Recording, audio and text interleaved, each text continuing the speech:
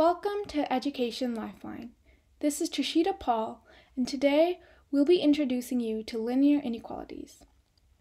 Previously, we talked about simple and compound inequalities, and if you haven't watched our unit on simple and compound inequalities, a playlist will be linked in the description below, as well as on the top right-hand corner of your screen.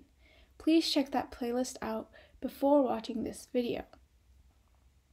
So simple inequalities might look something like 2x is less than 10, or maybe something like negative 3h plus 1 is greater than 22. Now, compound inequalities are when you combine two equations with and or.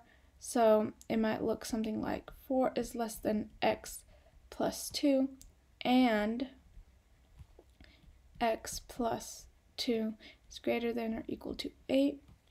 Or it could look something like 4x minus 1 is less than 15, or 8x is greater than 48.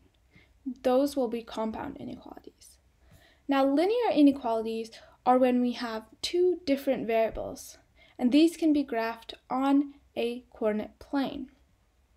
So a linear inequality might be something like y is greater than or equal to 2x minus 3, or it could be something like x plus 2 or x plus y is less than 4.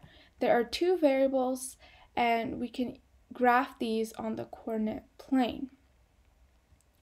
If this video was helpful, please drop a like and subscribe to Education Lifeline.